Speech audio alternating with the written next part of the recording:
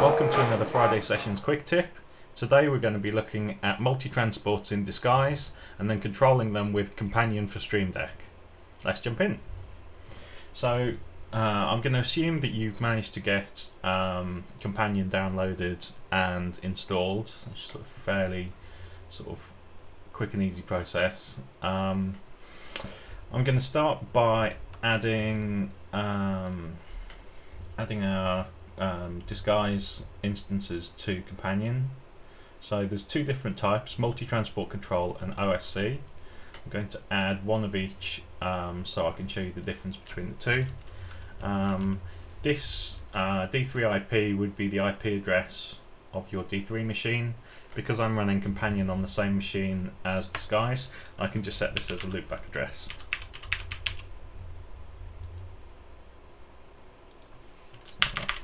There we go. And then, so that's the multi-transport control. And I'm going to add a second instance, which will be the OSC control. Same again. In a production environment, that could be, or that would be the IP address of your Disguise server. But right here, I'm running them both on the same machine, so just using a loopback address. So there are our instances. Oh, this was just my test project. Let's go back through and set this up from scratch. So let's create a new project. I'm just going to borrow some media from this one.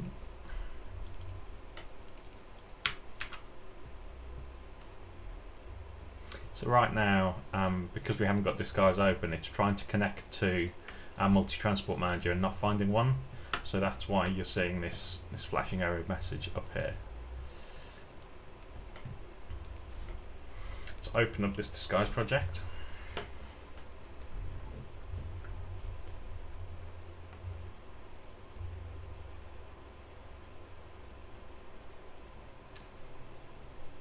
Here we go. With our default Disguise, we can move our puck around, and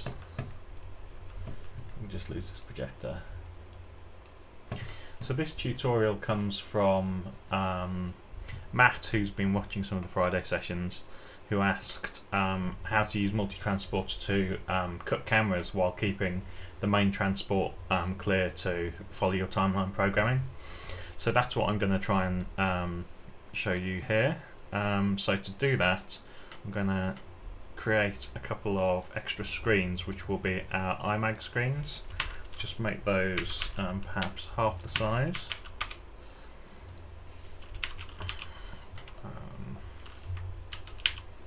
There we go. And then we'll do another one. Create another screen and set that off to the right. There we go. So these will be our iMag screens where we'll put our cameras, and then the main surface at the center can be for our show content.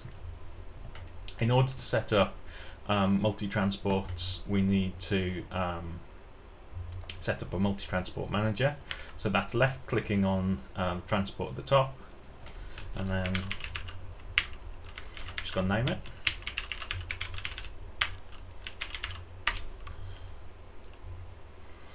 If we open this up, we'll see we've just got the default transport as if we were just using this in single transport mode. I'm going to add a second transport, which I'll call cameras, and that's where our cameras are going to live. The moment there's there's a stacking order to this, so the top one will sit in front of the one below it. Because we're using separate screens, it doesn't really matter which order these are, because the content from this transport, the default transport, will never get shown on the camera's transport and vice versa. But I just like these to sit, the cameras to sit above the content, just in case we ever do want to make that switch. At the moment, we only have one track, so both of them are looking at the same sort of default track 1. If I go into cameras, we can create a new track.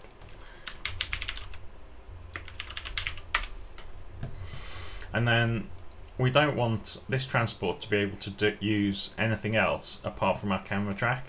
So if we go in here and to set list, I'm going to set this, we create a new camera set list, and then make sure the only track that's in that set list is the camera track. So now if we try and change tracks, we're locked onto this camera track. So this is not going to be the same for our default. That's going to allow us to get onto our camera track, which is not what we want. So let's go in there, create a set list for this,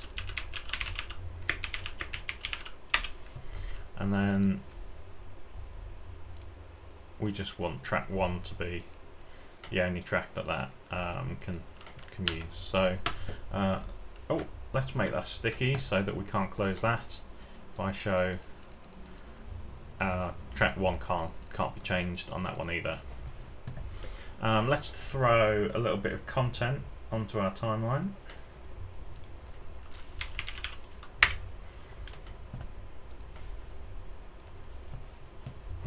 Something like this maybe. We want this to be sent to our content screen, and then as the question was, how can we cut cameras? Let's set this up. I don't actually have any video inputs coming into this machine, but we can use placeholder images just to mark which camera input we've got. So let's drop Ada and George onto those. So now at least we get to see those placeholders when we're programming our cameras. If we switch back onto our cameras timeline, we can create the camera cues that we're going to switch in between. So let's just create a video layer for camera input 1. So we can see, although I don't have an input, at least we have this placeholder. I would like whenever I use a camera input, for that camera to be shown on both surfaces 2 and 3. So let's make a mapping for that to work. Let's call that cameras. This will be a direct mapping, and in screens we'll say 2 and 3. And then let's just tidy up the timeline a bit, set that in its own section, and just give that a label.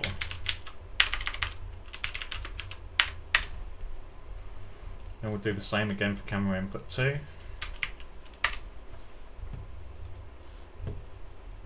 So down here, video in 2, and we can use that same mapping we generated there. So that's all good. Just tidy up the timeline again. Alt S to create split. I'll just put another note there. I'm going to enable global crossfade. Just set that to maybe 2 seconds. Might be a little much, but have a look at that. So if we're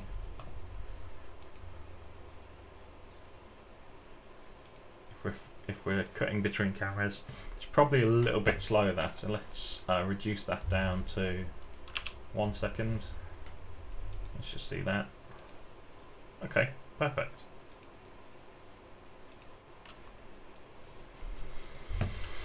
So we need to give ourselves some cue numbers here. So I'm going to, let's pull that out of the corner so we can see what we're looking at. In here, where it says tag, I'm going to change that to cue, and then give that a cue number. And then we'll do the same for our camera cue 2.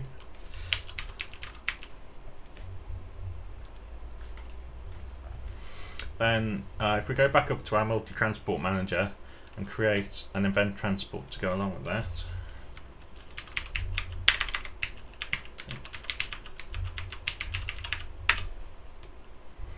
So you'll notice that there's a listening port number here.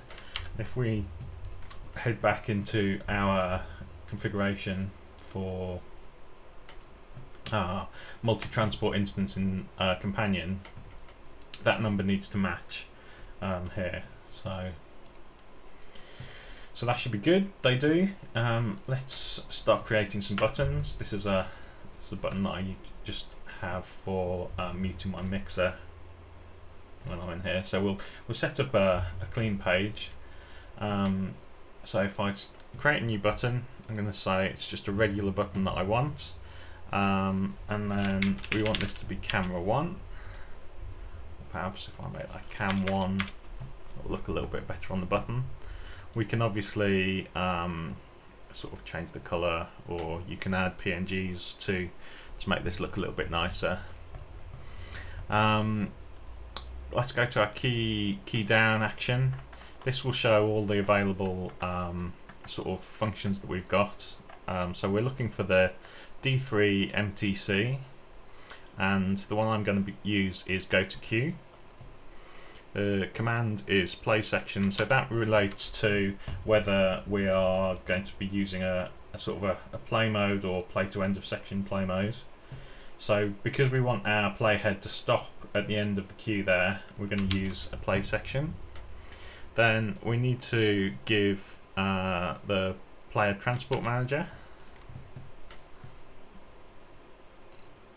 So I believe that this is transport manager here. We need to call that cameras, and the track name is camera track. Transition time, we've just set that to 1. I'm not sure if this overrides, and then the queue number is 1. So now we have that set up. If I go back into disguise, I push that button on my Stream Deck, that'll snap back to the start of that queue. So we can come back in and set up another button for our second camera queue. Again, regular button type, and then let's give that a name actually. Cam 2. Perhaps make that green colour again. Oh, that's the text.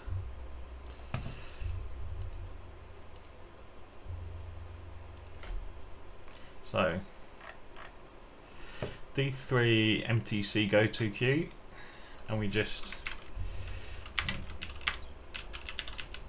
cameras and camera track time 1, and then we need to update our queue number to 2.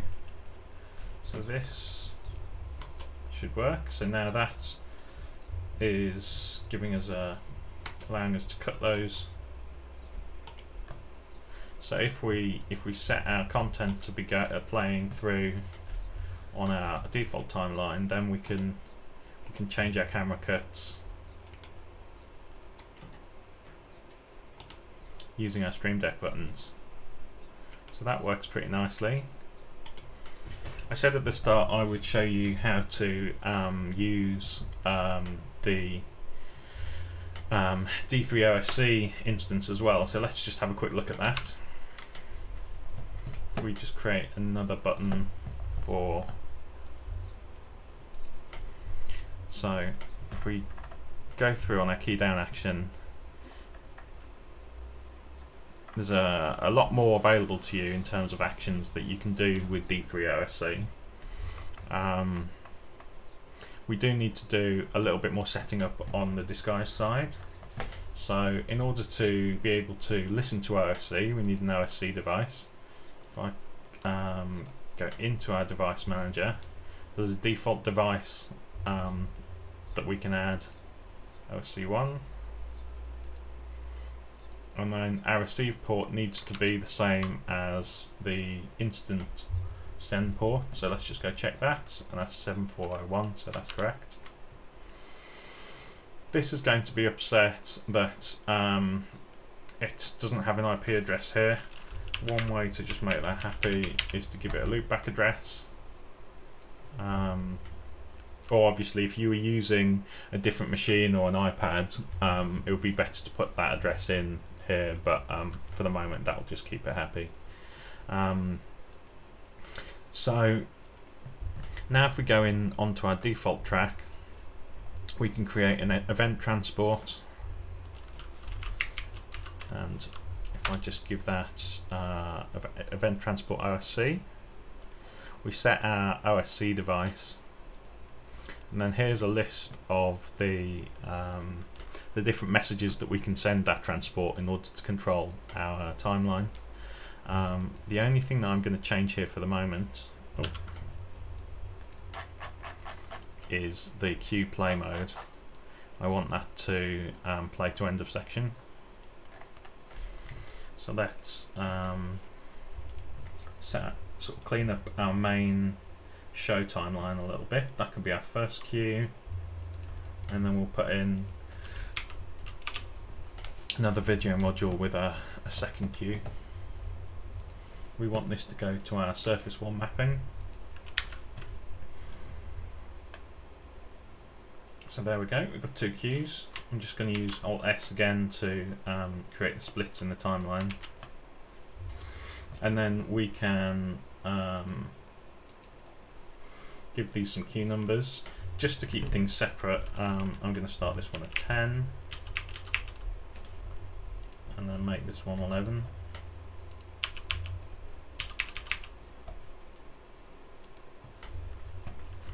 So let's pop back to our companion and D3OC. We can do go to queue number 11.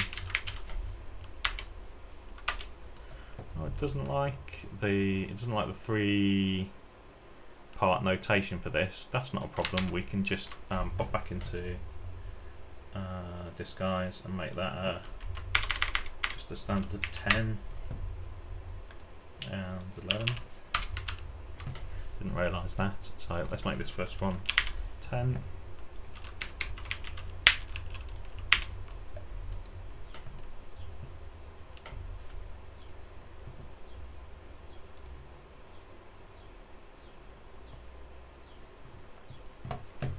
And have a look at our buttons. We've now got a Q10, and then we can create another button for Q11. D3OC, go to Q. So if we go back into our disguise session by pressing the buttons on the Streamdeck, I'm now cutting between our 2 queues on our main timeline, and then I can still use the other buttons to control my camera timeline. The power of the D3OC instance is there's many more things that we can do with that. So we can do things like change play mode. So if I just say set that to play, go down to D3OC, we can do just set play mode to play, and then we can do another button which is play. Oh, doesn't make that look overly nice, does it? You can change the font size there, which will just sort of truncate that down to fit in there. So this, we need to set this to play end of section. Obviously there's lots of other things you can do here, so set master brightnesses and volumes, change tracks, next section, previous section. There's quite a lot of things there, but we'll just demo these 2. So at the moment we're play to end of section, as we can see there. If I set the play mode to play, we'll move the modes, and then we'll start ignoring section breaks.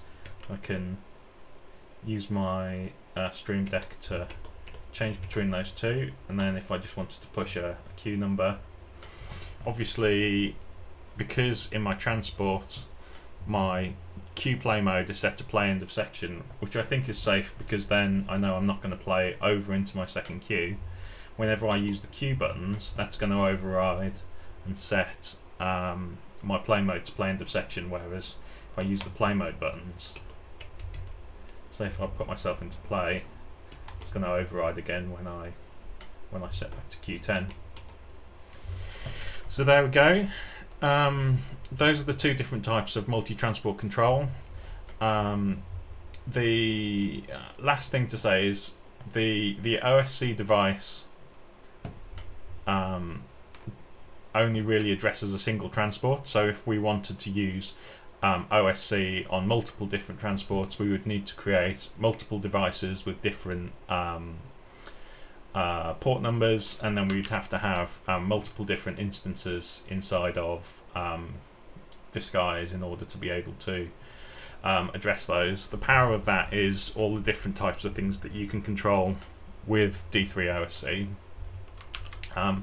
The multi-transport control can control anything on any of the different transports, but you're limited just to the smaller number of functions that you can do with that. So we've got go to queue,